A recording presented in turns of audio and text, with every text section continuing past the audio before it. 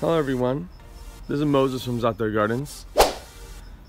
I love dehydrating fruit from the garden, but I've never dehydrated dapple dandy pluots, or any pluot for that matter, or plums. I always thought there was too much liquid in them, but I did some research online and I guess people do dehydrate plums or pluots. But I'm going to very carefully pull one off. That looks good. Just add it to the big amount. This is really heavy, by the way. Look at those dapple dandy pluots, or dinosaur eggs. I'm gonna get a couple more. Ah, Lulu. I'm gonna get a couple more. Look at this cluster right here. It's pretty good. Like, I would think when I'm pulling them off, they'll be full of bugs or something in the, you know, like in here. But it's not. It's just a dead leaf. Nope, that's fine with me. I'll just get that one that fell. Don't eat it, Lulu. She likes playing with these pluots.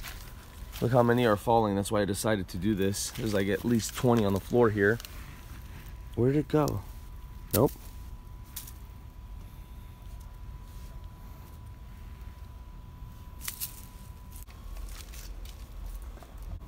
And here's some flavored grenades as well, but I'm not gonna dehydrate these right now.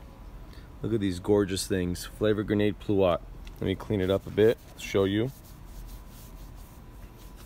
These are delicious. Look at that. Isn't that amazing? The flavor grenade pluot. And I'm loaded.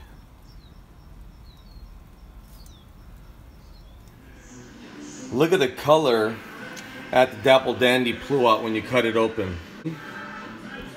Just gorgeous fruit. Amazing. Excuse any movie in the background, my boy's watching a movie. But isn't that beautiful color?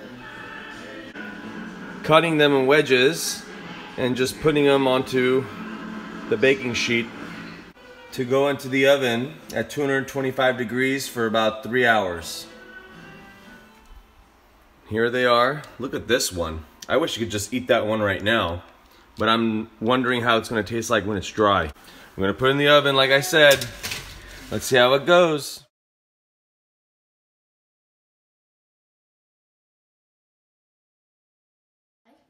Okay, like, share, subscribe, and thanks for watching, everyone.